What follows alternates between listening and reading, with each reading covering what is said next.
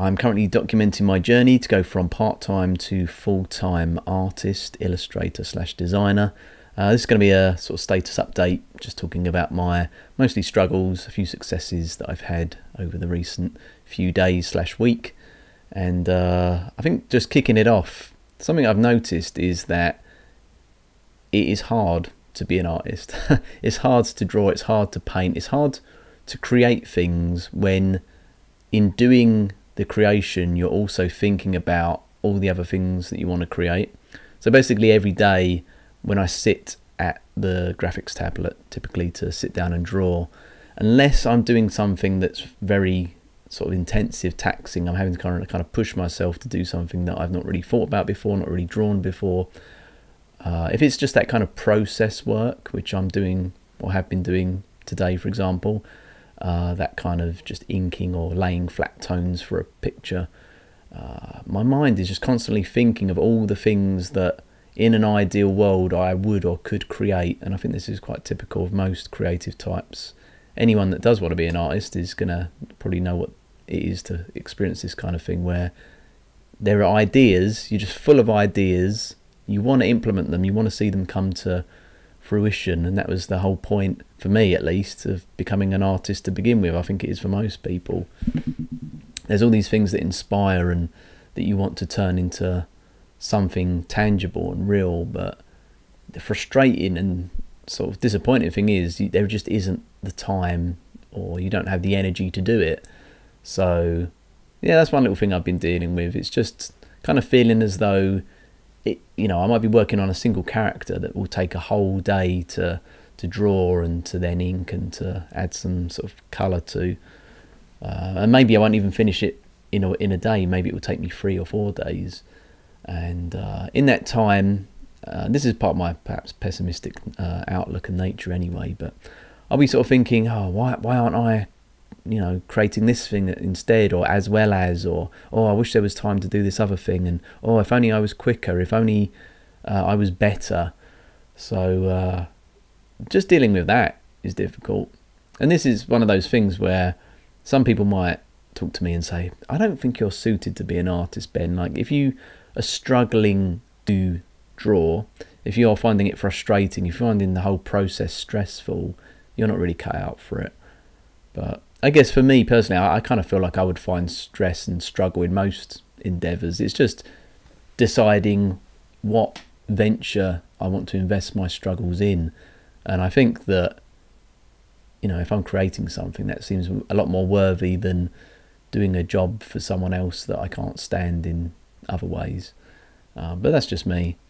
So yeah, I mean, I've had a hard time just picking up the pencil to do anything.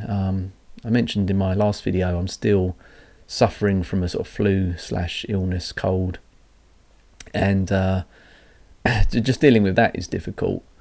And one of the problems I'm finding when I feel ill is, do I give myself a break and say, come on, have a break, you've been working hard, or maybe you haven't, but either way, I think you deserve a break. You're not feeling too great, don't stress yourself out too much, concentrate on getting well, and sort of put your feet up a little bit, and you kind of need that. You don't want to spend your life beating yourself up, especially if you're not feeling 100%, in order to produce things and to output content or stuff or art in my case. But then at the same time, or on the flip side, I wonder, am I just using that as an excuse? Because the first week of having this flu or whatever it was, I was genuinely pretty ill. The first few days I was struggling to get out of bed, and it was a struggle to sort of just cook food for myself and things like that. So, and then it sort of got better, dealing with the usual things of sort of snotty nose and sore throat and the rest of it. And after about a week, that wasn't really the issue. The issue now, because I've got asthma and I always get chest infections basically whenever I get colds and flus, is it's all kind of gone to my chest, and just breathing is an issue.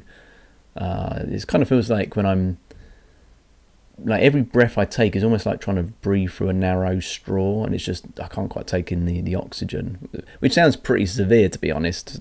I mean, you hear that, you think, oh, maybe you should get yourself to hospital if it's that bad. I guess I'm just used to it, and it's not stopping me from doing some things, but I certainly couldn't go for a run or do anything too vigorous. I have had a few occasions over the last few days where I've tried to get out the house and do walks. I quite like going for hikes and walks and things, and I've done it. I've maybe walked around for an hour or so, but just a slight hill. I'm reasonably fit, but just a small hill has really kind of taken it out of me. And again, it's quite frustrating when you just think, oh, I just want to do stuff, but I'm having to not, because of things outside my control. So yeah, there's stuff to deal with here, but after a week, after 2 weeks, at what point do you just get on with it?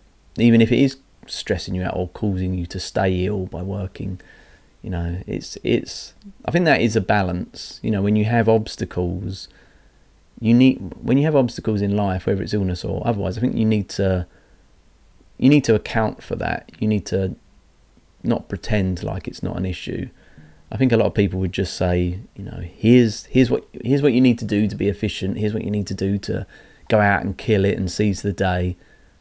But there's always things, I think I've mentioned before. It's, you don't just wake up with 18, 19 hours in a day to just do what you want to do. Firstly, you might have had a rough day the day before. You might have needed a bit of extra sleep, and then you need to just run your life. General maintenance in running your life takes time.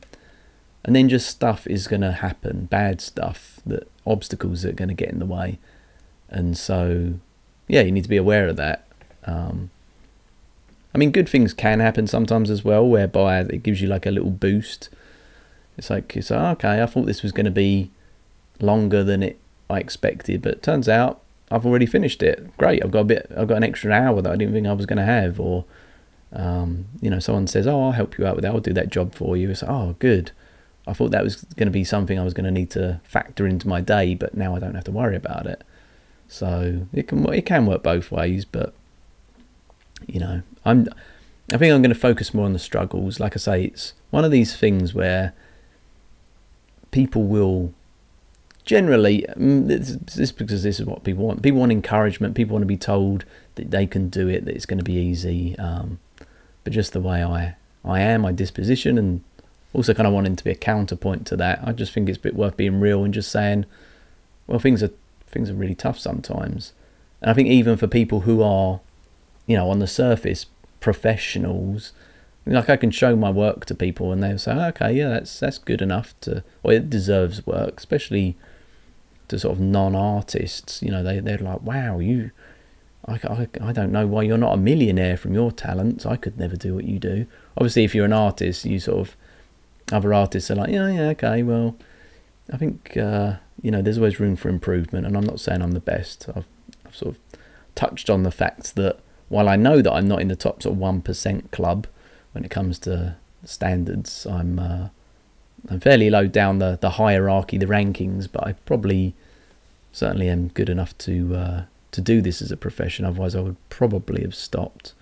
I don't know. I'm quite stubborn at the same time, so maybe I wouldn't have done. But I think I'm good enough to do this art thing. So now it's just a case of, to some degree, improving my craft. But that's something that's going to take years, which is another thing. It's like I'm documenting this journey to go from part-time to full-time.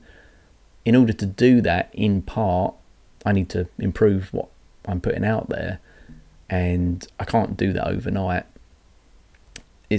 I kind of think like art and drawing, and especially if you're not naturally talented, and I talk about this sometimes, like I don't think I had that natural talent, just due to the fact that when you look at not a typical but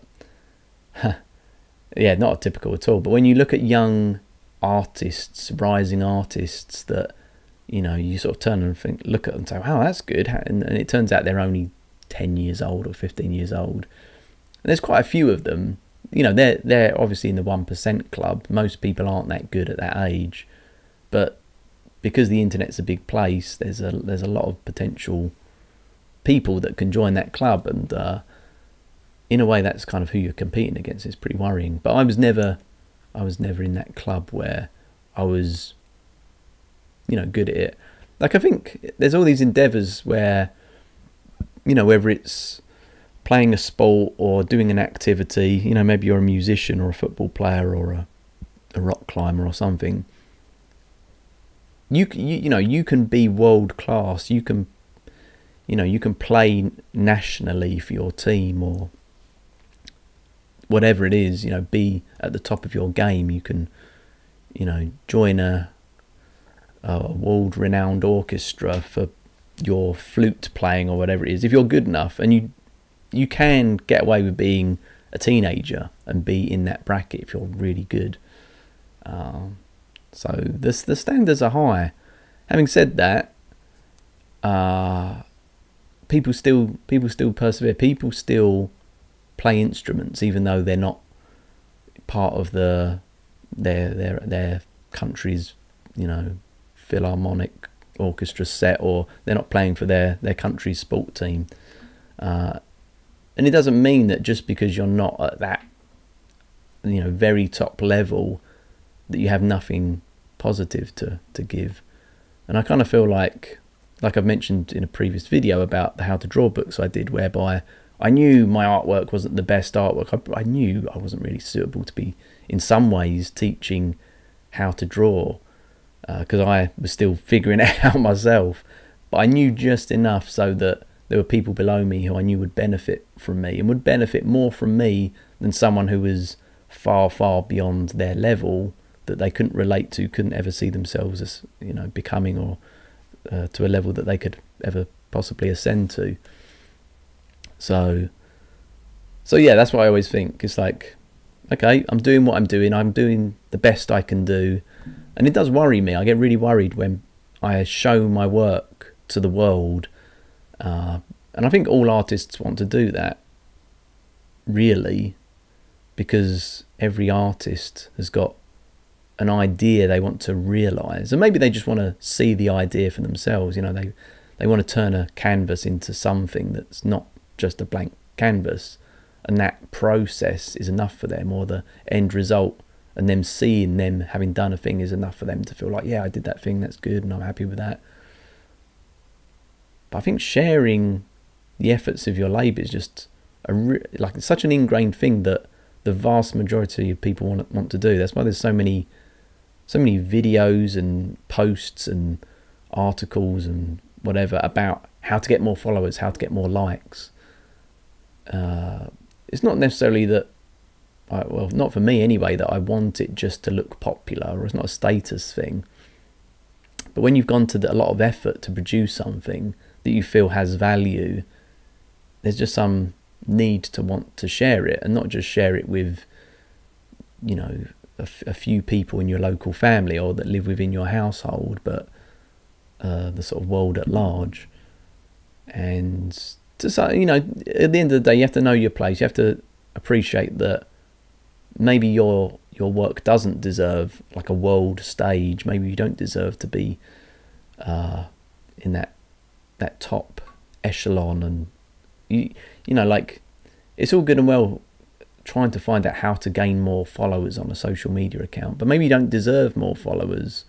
So maybe really, and this is probably true of most people, maybe the real problem is the stuff you're putting out. And it may not be that you don't have the ability to put out good content. I'm starting to hate that word content. It sounds so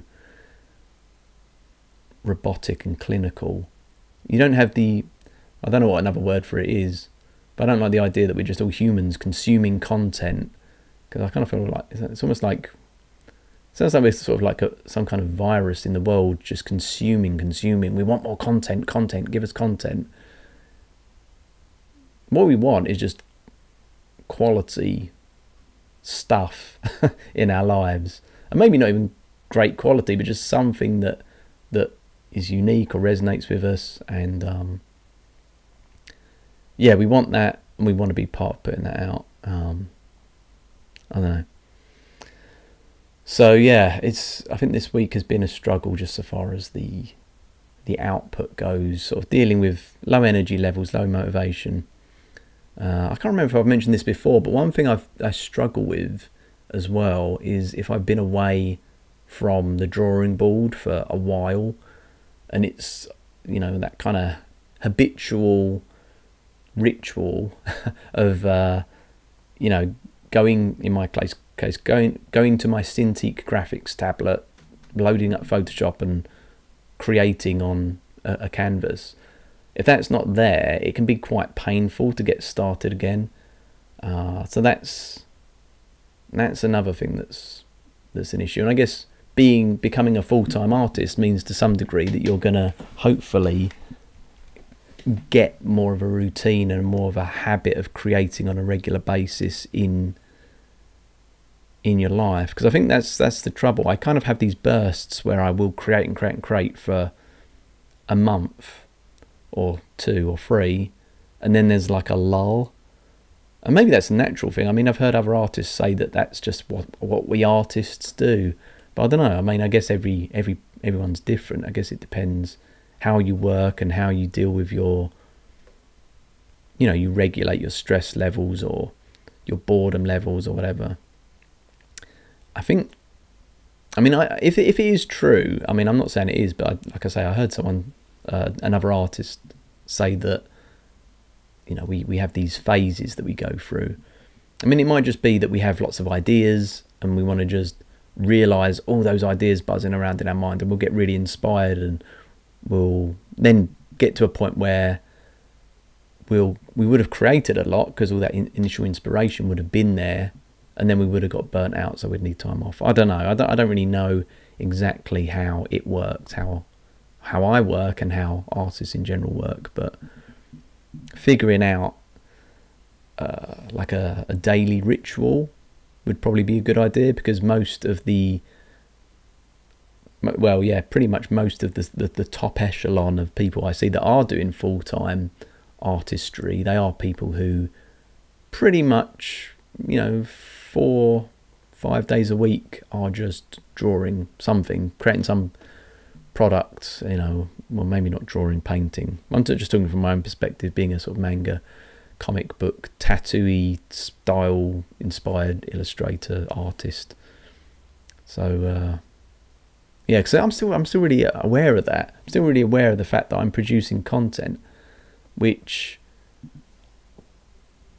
it's mostly general and could apply to lots of things. Like, I'll use an analogy like, you know, sports teams and musicians, but perhaps I shouldn't do that, because I'm even worried about, I'm worried that if I say, oh yeah, you know, I'm doing my drawing and then I need to do my inking, then my colouring, you know, that draw, ink, colour, that's just what comic book artists do. And you know, the occasional I don't know, illustrator and the occasional concept artist, it's not really a process which probably applies to most artists.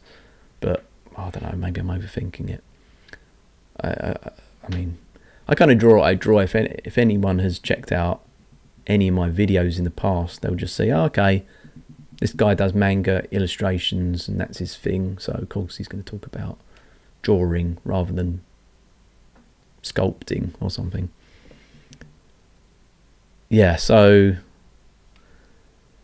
yeah, there are struggles, there are difficulties, and I think it can be quite difficult to deal with those. And I just wanted to like air those out, because I think it's useful to know that not everything is fun and games and easy. It's not necessarily really hard, and you know, like, there are worse jobs in the world than trying to, you know, create something out of nothing on a digital canvas or something. It comes with its own set of challenges, I guess, and why not talk about those? So yeah, I mean, I've done some things. So one, just sort of giving a bit of a status update, I said that I would be working on a card game, because even though the main goal is to figure out, well, how do I go from sort of part-time, you know, doing the occasional commission or doing a show and selling a few art prints, for example, through just a few online channels or events, and how do I either do more of that, or how do I just expand what I do generally? I still don't really know the answer. Because at the back of my mind, I'm always thinking, oh, you know, it's complicated.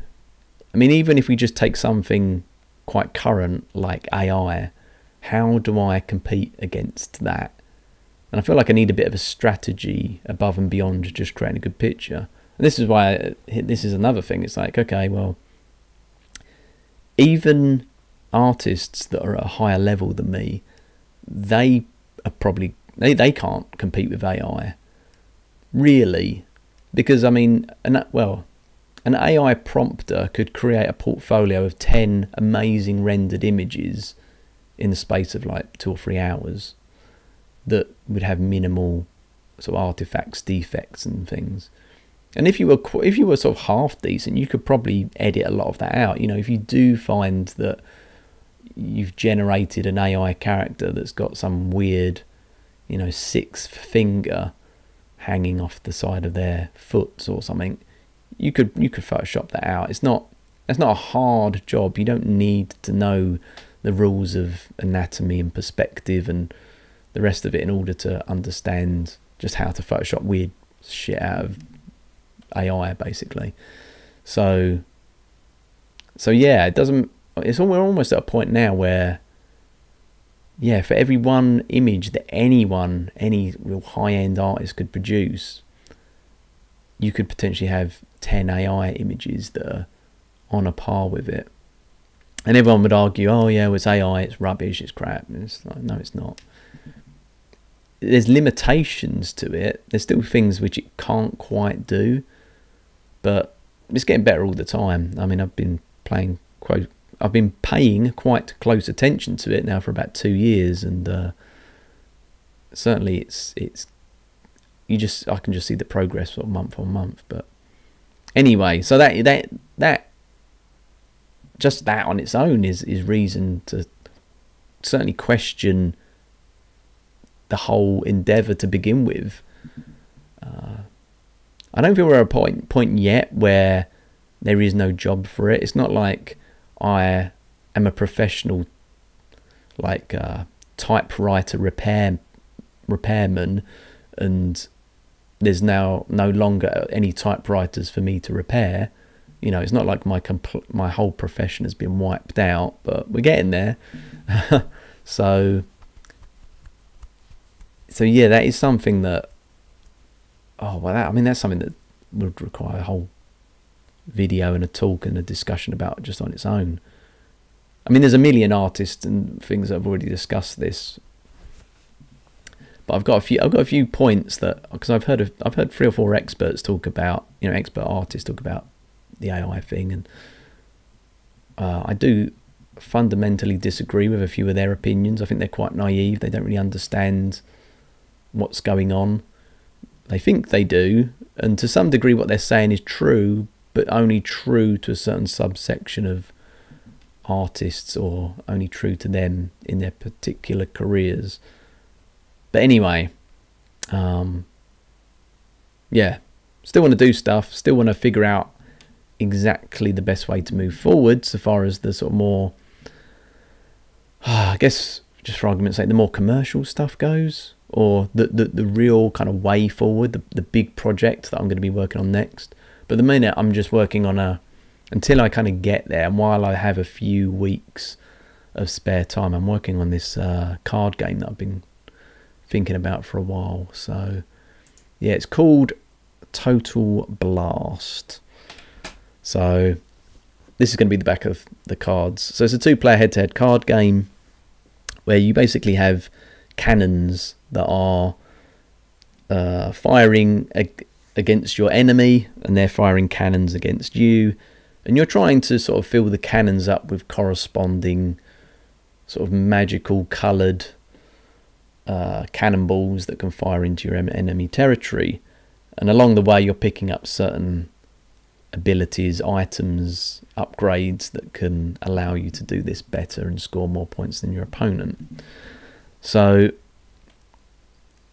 it's one of these things. So I've been a fan of just general board games and card games since I was a kid, but I think certainly in the last 4 or 5 years, I want to say, maybe 6 years even, I kind of got more into modern board gaming. I mean, even before then, I was playing, Settlers of Catan and Pandemic, but I've gone from those gateway games more recently, I guess you could say, into what would you say? I don't know what the most popular ones are these days, but probably stuff like I want to say Gloomhaven. Like, I've played it, but it's not. I wouldn't say it's my favourite game, but that kind of thing. So these sort of, not necessarily even these big epic dungeon crawl D&D-esque board games, but just stuff that's just kind of fun to play and a little bit different. It's funny when you're trying to remember your favourite games and then off the top of your head you can't remember. But anyway, so I've been a fan of this kind of stuff for a while, and I'm trying to think. Well, I kind of thought it would be a good idea, or it'd be fun to put my own card game together. So initially it was just going to be for fun, and then I kind of thought, oh, actually this could be turned into a thing.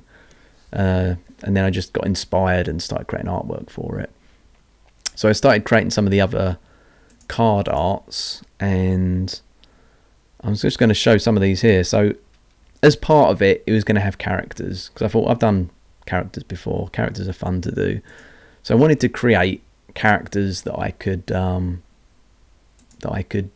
use in this card game. And I was trying to think of a style. Initially I went for something a bit chibi cutesy, and then I kind of wanted to make it a bit slightly more adult.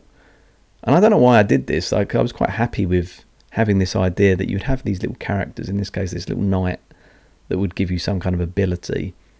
And then I started thinking, no, you could have character cards that could give you an ability that would make your game a bit easier, or give you a power or something. And I wanted to just do something that was just fun. I didn't really care. I wanted it to be kind of more of that medieval fantasy thing, but I also thought, oh, wouldn't it be cool to have like robots and aliens and monsters and all that kind of stuff? And I got a bit carried away, but then I just thought, oh, yeah, who cares? This is my stupid little game. I'm going to do it. So I thought, okay, we'll have a range of sort of 6 or 7 characters. We'll have like a thief, a ninja, a spy, a mage, merchant, a king, but we'll also have an alien, and I want to have a robot as well. So what I had done prior to recently is create some characters that would be used on cards. So this would be an example of one of them, and this would be kind of roughly what it would look like on a card. So it would talk about the benefits and stuff. So anyway, the idea this week is to start working towards that.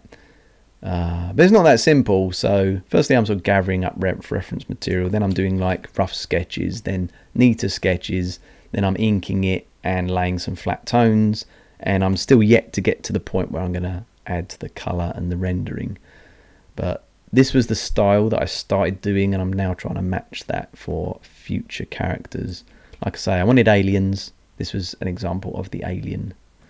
And this was the spy that I had created for the game. And this week I had an idea to do the mage. So this was the line art. And then today I just finished adding the tones and inking it a bit neater. And yeah, the other day I was working on this merchant as well. So I've done this guy, and I'm going to be inking him and adding the colours. Funnily enough, it takes hours. It's just going to take like 3 or 4 hours just to like go from this initial like line stage to the flat tone stage, and then another 4 or 5, 6 hours to then colour it.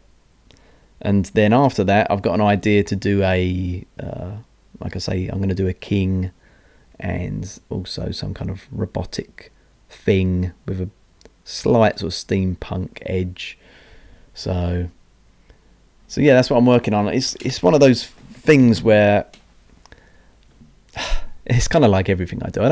I don't have a fixed brief, or maybe it would be good if I had a client that was telling me exactly what they wanted and why they wanted it, and coming at me with a very concise idea. Not necessarily that just from having a client it means that clients have good concise ideas, but I'm kind of doing a little bit of figuring it out as I go type of thing. So I'm like, okay, what sort of style should I go with? What sort of characters should I have? What sort of things should I be thinking about when I'm putting this whole thing together?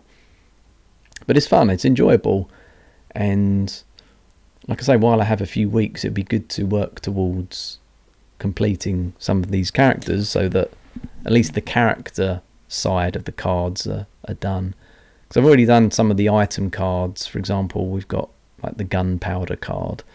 So I've done a lot of the items, but it's fairly straightforward to put something like this together, but I think characters are a lot more, well, no one cares if you draw a plank of wood and it's a bit wonky, but people will care if the characters just look a bit bland and boring, and there's a problem with them. So again, doing the best I can just to create this little project, and then I'm going to think about how to refine it, because there's little things like the logo. I was just dabbling with like logo things, and I think I'm going to want to change this. This was like an initial, I think it needs some work, but that's where I'm at the minute. It's a project I'm working on. It's fun. It's got a lot going on with it, and it's something which is going to take weeks of just chipping away at. So I'm kind of doing that in the meantime as I continue the rest of my artistic journey. But I think it's good. It's a good excuse to sort of get back into just creating stuff, because I'd had a bit of a break, and I wanted just to kind of re-familiarise myself with this process of creating pictures.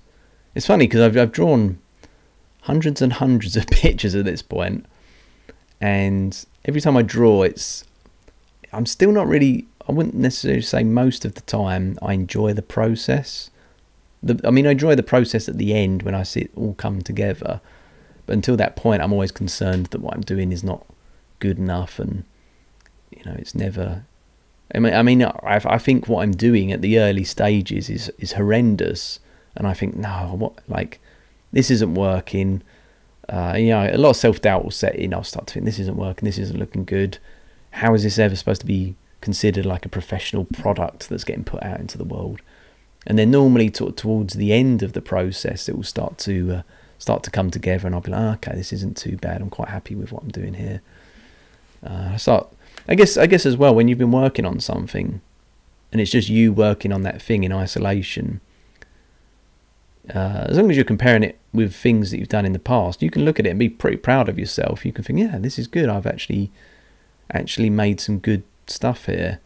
I think the only problems really are when you're sort of chopping and changing between looking at what you're creating and maybe looking at other artists' work which are beyond the level that you could potentially ever create. I think as long as you're comparing what you're doing perhaps to what you had produced previously in the past, yesterday, last week, last year, and you kind of feel that it's of the same standard, if not a little bit better, that's great. I think I've noticed for me, as soon as I look at other people's work, I start to think, oh, this whole endeavour, I should give it up right now.